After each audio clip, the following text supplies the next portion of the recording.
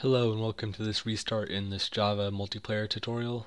It's been a long time since I did my first episode, and since then I've learned a lot more about networking in Java, so we're gonna start redoing it. So this won't be a full episode or anything, it'll just be kind of changing what we're gonna be doing. So instead of doing a multi-thread system, or instead of doing the single thread NIO server, we're going to do a normal multi-threaded system because that will make use of more cores and stuff. I'm going to do a future tutorial on NIO later, but for now I'm just going to cover multi-threading first, since that's typically easier to do. So to start with, I'm going to create a new project called client, and just to finish on that, open it up and create a new package.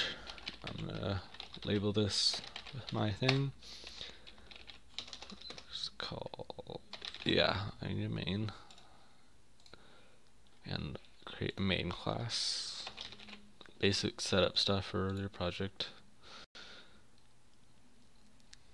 Okay, close that. And I'm not gonna create new packages, but you can if you want. So for this, I'm going to create a new class called client, and now this is where we start networking. So the first thing I'm going to do is implement runnable. So this will let it run on a separate thread, which I would prefer to have it on, so we're going to do it that way. And it's going to create the run method there. So up here we're going to create some client variables, and I'm going to create a bunch of private ones. So we're going to start with a host and a port. So the host is the IP address of where the server is, and the port is what port you're running it on. So, and I'll go more in detail on this stuff once we start working on the server. So I'm not going to go too much into it. So now we're just going to create the socket object. And now something that I haven't seen too many tutorials on is setting objects over it. So, and this is what I've been using for Christecho, but I'm not gonna probably stick with it for too much longer. We set that up. We need an object output stream and a object input stream, and we'll call it in and out. So these are what's going to read in an object and send an object. And I'm going to do private boolean running equals false, because we don't want it to start out running right away.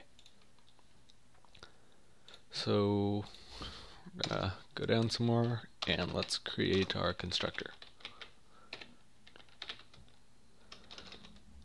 Oops. Okay. So we have, it's called client. Oops.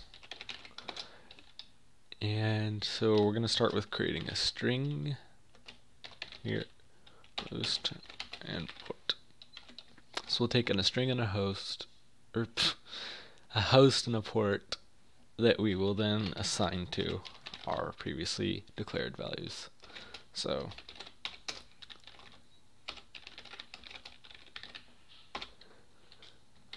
okay, and so we kind of have the object set up now. So now we need to have a way to connect to the server. And if we go connect, so this is the method that will then tell it to connect to the server. So we're going to go and do a try and catch statement and do socket equals new socket off of host and port. And so we have host port set up, and we're going to create our input and output objects.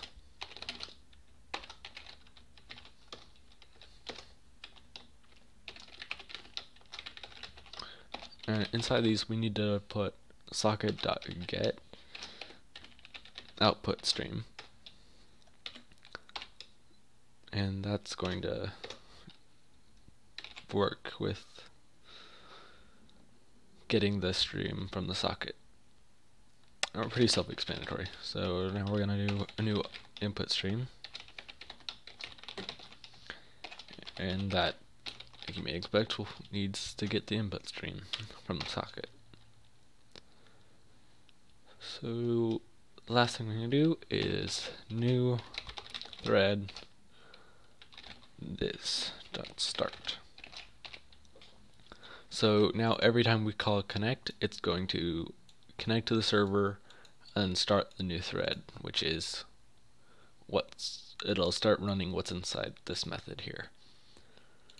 So before we go into creating this run method, I forgot to add in these things, my catch statements. So we're going to have a connect exception, which .println. This will mean, like, say the server's offline or you don't have an internet connection or things like that. This error will be thrown. So I'm just going to say unable to connect to the server. So that's going to work there. And now we need one more catch, which is an IO exception.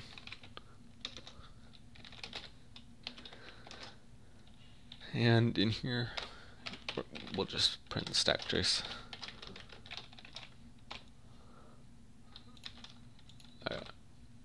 And we need to fix that. Okay. So now that's done. Alright. So before we do the run method, we're going to do one more thing and close the connection. So whenever, say, a player logs off of the game, we're going to want to tell them that, make sure that the server knows that the person's logging off, and we don't want to keep the connection open. So let's start running. No, we don't need to set running equals false, and then we'll do in.close out.close and socket.close, and put a catch statement, which is just going to be an IO exception again, and we'll just print the stack trace here. So this kind of ends our connection, but we're going to add one more thing later, which is going to be tell the server at we disconnected. So I'll leave that there for now, and we'll put that in later.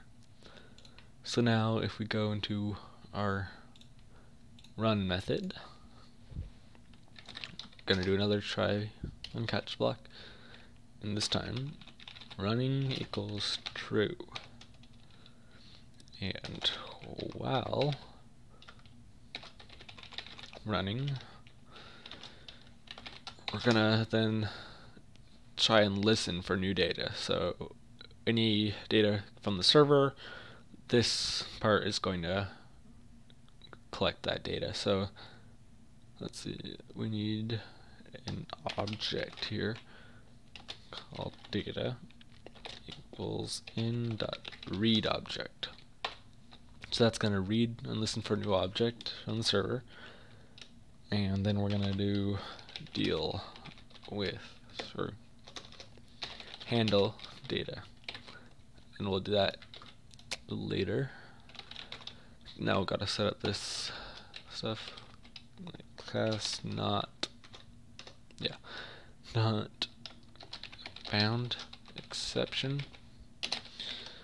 So what this exception does is if like it's unable to get the object or something like that, or you don't have a copy of the class on the client. I think that's more what it is.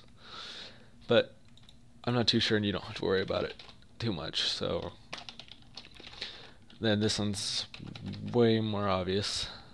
Exception. And this one is for import that. This one's if there's a problem with the socket connection while you're working, while the server's running. Sorry, while the client's running. If there's a problem with it, this will catch it. So if so, we're gonna just close. We don't need the client open if something happens, so it'll stop all the other players from experiencing problems when we just disconnect. And then do that. Lots of errors to catch. And now I think there's one less method we should add in here. And I'll add it below we'll do it above the one. And that's send data to the server. And to do that, we're just going to create a simple method that's going to make this a bit easier on us, called send object. Call this packet. And we need another try and catch block, which I'm tired of writing these now. Write object packet. And now, once we're done with writing the packet, we need to make sure it all worked out. So, another IO exception.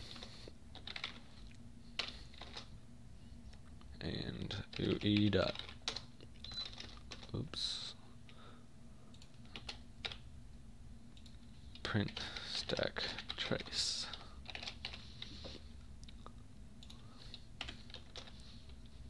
Alright. So now we have that done. So I think I'm already at 12 minutes, so I think that's all I'm going to do for this tutorial. In the next one, I'm going to handle, I think I'll add in tell the server what we disconnected and how we're going to handle the data. So for now, you have a client that can connect to a server and read data, but it won't do anything with it. So I think that's how I'll end it. So thanks for watching.